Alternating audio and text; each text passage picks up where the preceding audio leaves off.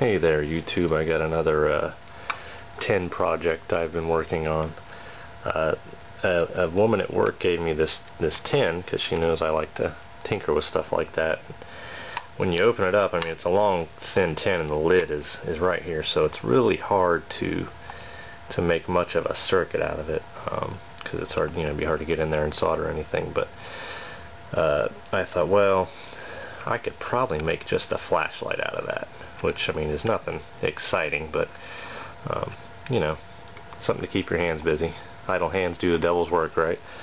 So all I did, I got a 9-volt down in there. I don't know if you can see. You can probably see it down in there. Hooked up to a switch, and I've got a couple resistors in there to get my voltage right for the LEDs that I chose. So it's just a simple power circuit feeding the light. It's nothing real special, but I thought, if I'm gonna make a flashlight, I ought to make a pretty wicked bright one. And if you saw my other video, I have 2 LEDs on one of my Altoids 10 chargers. Actually, right here, I've got 2 LEDs, and those are pretty bright. That for a homemade flashlight, with no focusing cone, they do a pretty good job.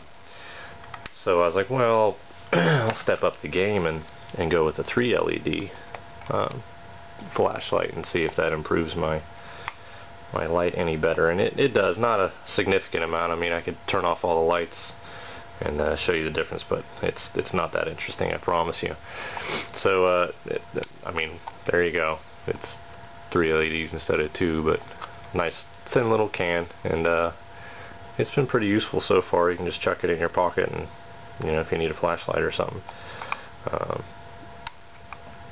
I found a better switch. I got this tiny little slide switch there, if you can see, as compared to the big old gaudy ones on this thing. So that made it a little easier to maneuver inside when I was working as well.